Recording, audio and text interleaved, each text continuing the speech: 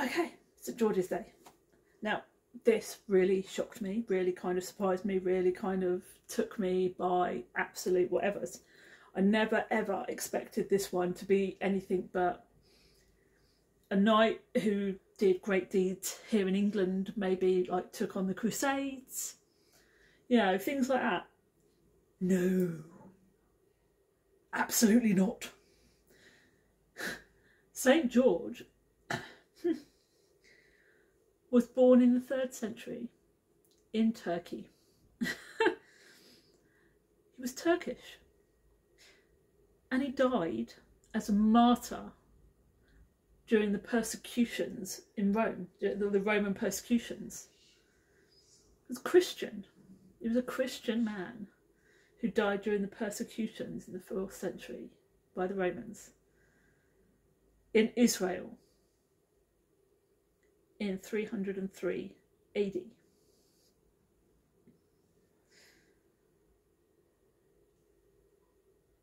I mean, you can't make that stuff up. I mean, he's the patron saint of England, who was born in Turkey, died in Israel. I mean, that alone was a bit of a like, oh, what on earth is the what? It kind of goes on a bit though. Nothing about St George matches with any of the stories that we ever get told as kids. St George, the dragon in Wales, and the Welsh. Oh,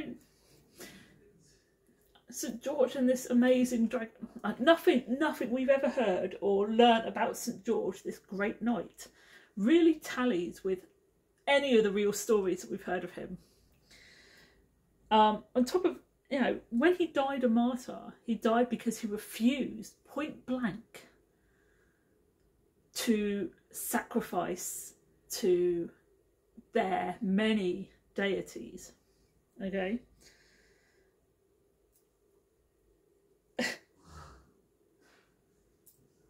The one thing about him that I did find really interesting is that he was an officer, or it was believed he was an officer, had to have been like high ranking, an officer in the Roman army at the time of his life. He was of noble blood. He was affluent. He came from an affluent family. They had the actual crest of St George, or of George. I keep calling him St George. Of George was the Red Cross. That is why the English flag, the actual English flag, is the Red Cross, is because it actually is the crest of the house of George. I don't know his surname. I don't know if that is his surname, but usually, you know. But it is his family crescent. It's his family crest. That Red Cross is his family crest. It comes from his family. He comes from a very affluent background, and he was officer in the Roman army, and then he was persecuted and killed by them. I mean, that in itself is quite poetic, really. In 414 AD, so in the 5th century, Pope Gelasius, actually, it has been said of Pope Gelasius, that's my son, which I found kind of cool. I couldn't find now I don't know if this is word for word, verbatim, whatever, but I couldn't find whatever. So if this is word for word, this is kind of cool. If it isn't, whatever. I don't know if this is verbatim, but yeah. It said that George is justly revered amongst men, and his acts are known only to God. I mean, for a Catholic to revere a man of Christian belief, I mean, especially back there, I mean, that's pretty incredible, considering the discord between the two faiths over the centuries. And it wasn't until the 11th century that he was starting to be depicted as a knight. So you started seeing like pictures, drawings of him dressed as a knight. You know, so that's long after his death. But it wasn't until 1272 Edward I, our monarch here in England, Edward I, 1272, that George came to England because Edward I had banners of his crescent, of his family crescent. So we had the Red Cross banners up in the, well, I don't know if he lived in Buckingham, in the castles in London, up in the castles, because he loved and revered George. And actually Edward III in 1327 also had this same interest, and felt that George was of great, had this greatness in him, and actually had relics from some of his relics that contained some of his blood. I mean, I couldn't find anything to see whether or not how true that was, but I mean, if that is true, I mean, that's pretty incredible, realistically. I mean, holy relics are real, they're really there, it did happen.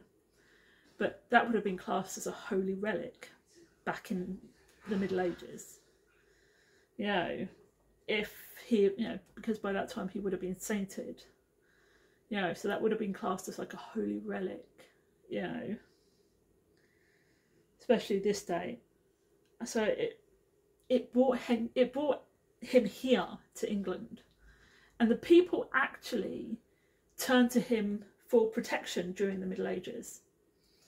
They believed that he would protect them against all plagues, against infections and things like that. I did actually learn that he did, people did actually believe he was one of the 14 holy helpers, which they believed were a group of saints that could help them during things like all the epidemic diseases. Like, his protection was invoked during like nasty things like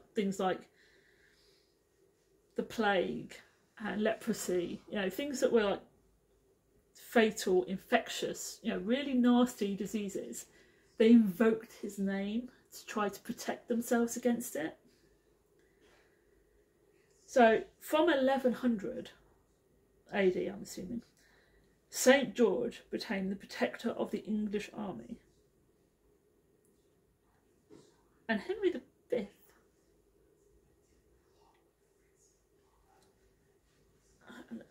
I never kind of got that 1100 thing. I did kind of try and look it up, but it never mentioned it again, and I thought that's a bit weird. But anyway, by Henry V's time, he had become the protector of the English army, to the point where Henry V himself called his name out to protect him during the Battle of Harfleur, if I pronounced that right.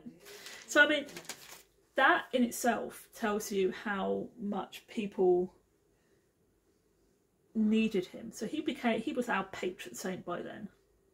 And then Henry VIII changed our banner. He made our banner. He changed our flag. He turned our flag into the flag of St. George. And that was that. St. George then became our representative. The English flag, the St. George's cross. And it is the St. George's cross because that cross is the crescent of his family. It's his family crescent. So, anywhere in the world, if there is any kind of family, like anywhere, that is your family crest. There are any descendants of St. George left anywhere in the world, your family crest is our English flag.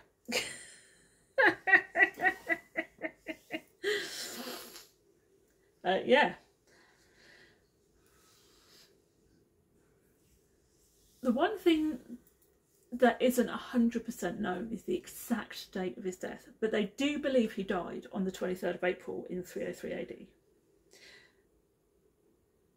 Now, we didn't start celebrating St George, the actual St George. We didn't actually start really celebrating it and made it a public holiday and whatever else until 1415, which is after the Battle of Agincourt. So after the Battle of Agincourt in 1415, when it was over, on the 23rd of April, England officially started celebrating St George's Day. We made it a public holiday, we made it a massive deal. There were parades, there are all sorts of things that happen on St George's Day. Which is kind of cool, actually. But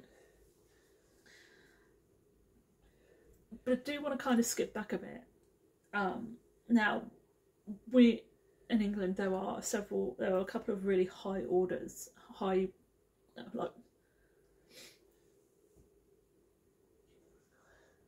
I think like awards and things that you can get, and the highest in the land are things like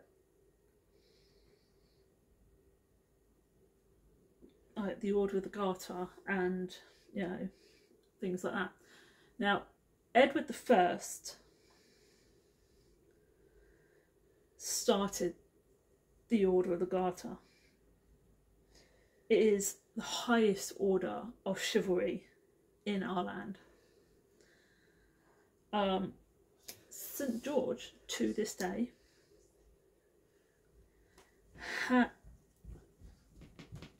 appears on the Garter badge. His cross appears on the Garter badge to this day, and his image on the pendant of the Garter chain. So to this day, he still, not only does his cross appear on the Garter badge, on the Garter badge, but on the Garter chain, his image appears. You know, so after he died, he became one of the, he attained the highest honours any man could ever attain, not only here in England, but worldwide. You know, one thing about the Order of the Garter is our monarchs are at the helm of that order. So down the ages, to the point where now King Charles is now at the helm of the Order of the Garter. But in 1940, King George V, created an award for acts of great heroism and courage in extreme danger. St George's Cross, it's not St George's Cross, sorry, I keep getting whatever, the George's Cross, which was named after the king, okay, bears the image of Saint George vanquishing the dragon. And also, his image appears, or it adorns, doesn't adorn all memorials, but a lot of memorials that were built to honour those that were killed in war.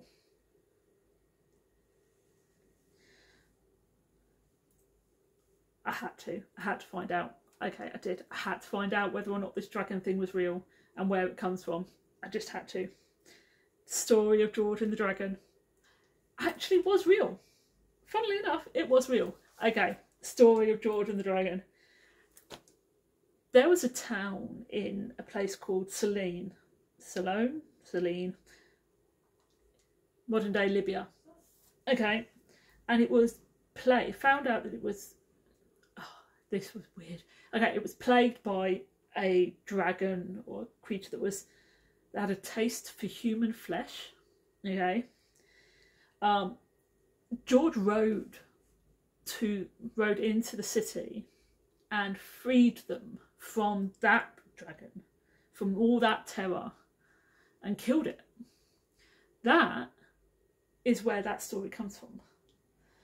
I couldn't find all the references for it.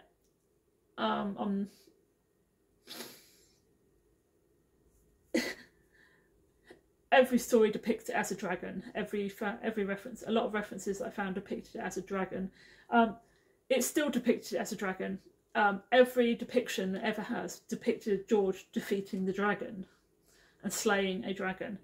And 500 years later, that story still survives. Although there are a lot of places in the Middle East where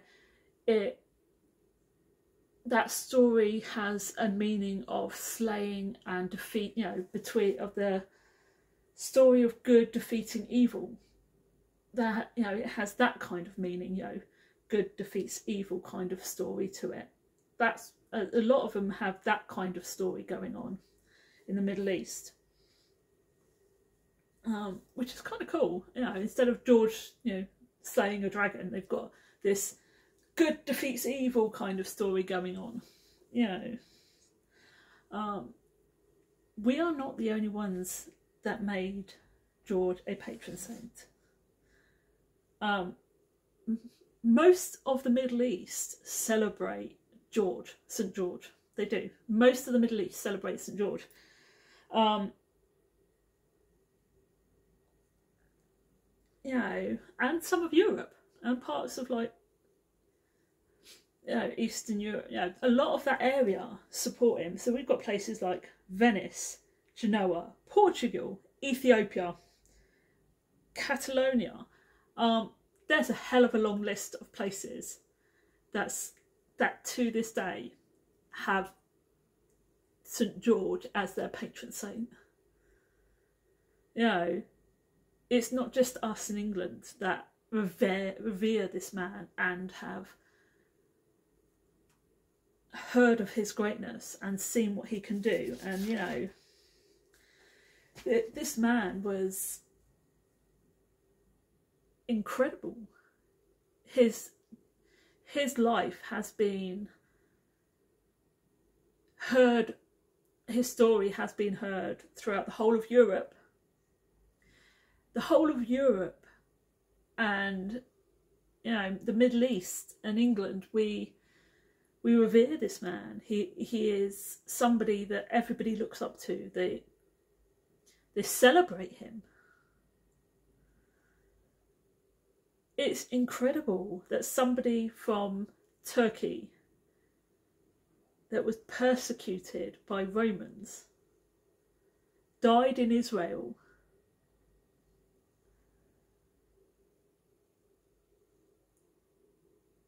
could have such an effect on so many people throughout the ages.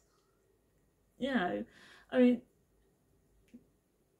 now in England, I mean, we in 2023, it's no longer seen as a public holiday. We don't really celebrate it that much anymore. It's not really a massive deal anymore. We still acknowledge St. George's Day,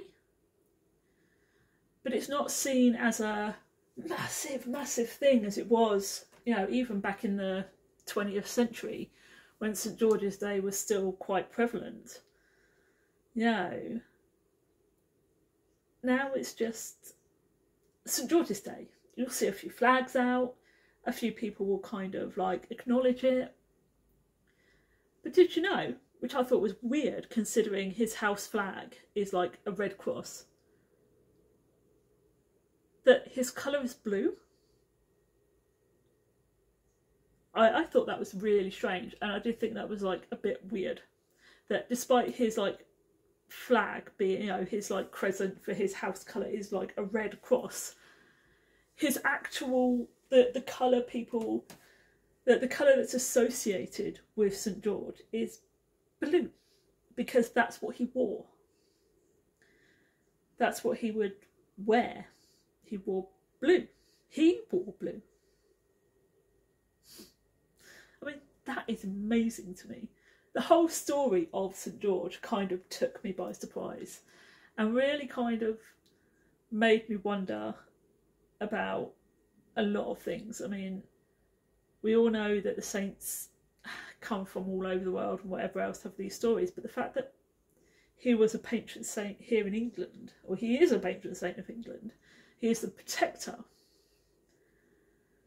of England. He is our patron saint. He is our protector. You know,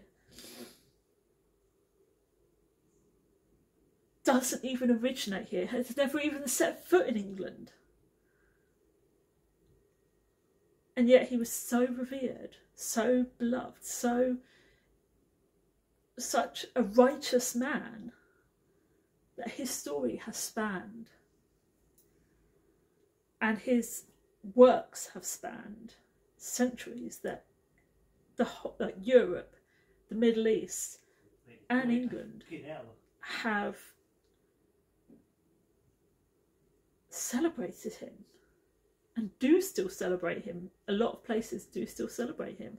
We still acknowledge him here in England, but the parades have stopped, really. Not everywhere in England does. I'm assuming there might be some places in England that still like do the parades and stuff for him, but not everybody does. You know, there are a few flags about down my road, but you know, it's not a massive deal anymore here. It's weird, and it's kind of cool.